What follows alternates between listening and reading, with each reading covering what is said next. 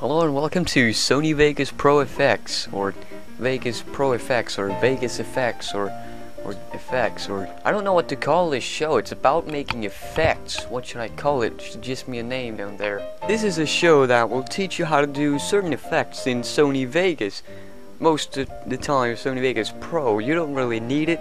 Depends on the effect. But, well, we're using Sony Vegas Pro 10, and for this tutorial, the clone tutorial, we are going to use Sony Vegas Pro because we need the tool that is masking. Now you can use the cookie cutter tool in Sony Movie Studio, for example, but only in some cases. Sometimes it will not be sufficient for your needs. It depends on your clip, and yeah, let's get started. Okay, so the video that we're gonna end up with when we're done, well, I'm not actually going to make the entire video again, but I'm gonna show it to you right here. Hi, I'm Ominator. Hi, I'm also Ominator. Hi, I'm Ominator with a big jacket and a hat on. Hi. Okay, you got that video? Well, this is the timeline for that video. These are all the tracks. There's 3 audio tracks and 3 video tracks. It's pretty simple, and I'm gonna make a new project now. And we're gonna make it HD here at 24 frames per second. A very standard format for videos. And then I'm gonna click this button right here, open, and bringing these 2 video clips that I got. And now I'm going to cut these to my liking, so I'm gonna skip forward in the video.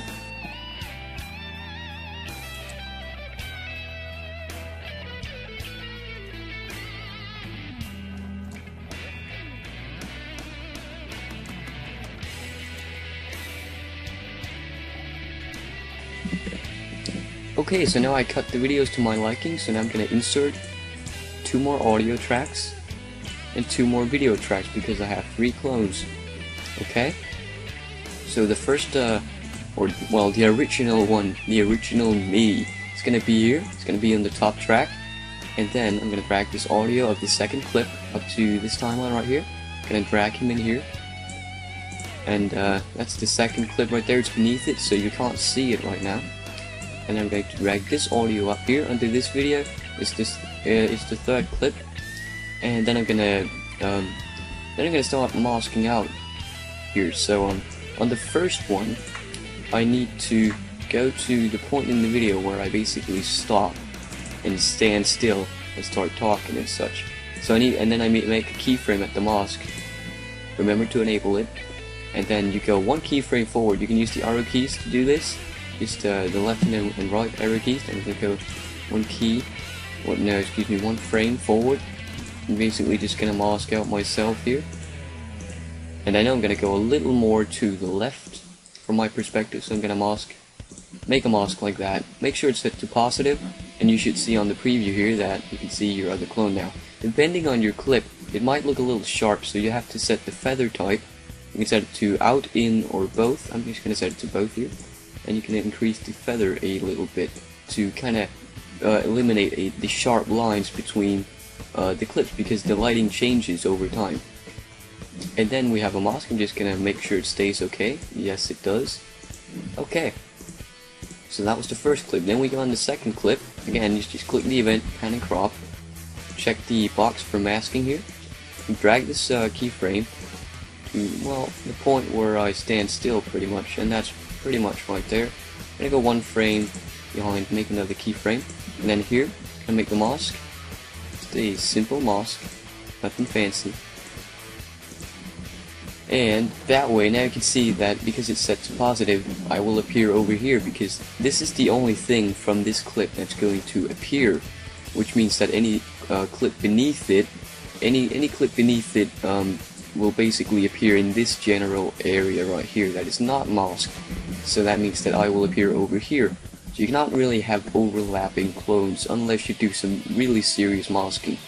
Anyways, I'm just gonna set the feathering here. Pull up like so. And there we go. Then I can play it back, and I have to kind of time the clips together. Hey, also with a big jacket and a hat on.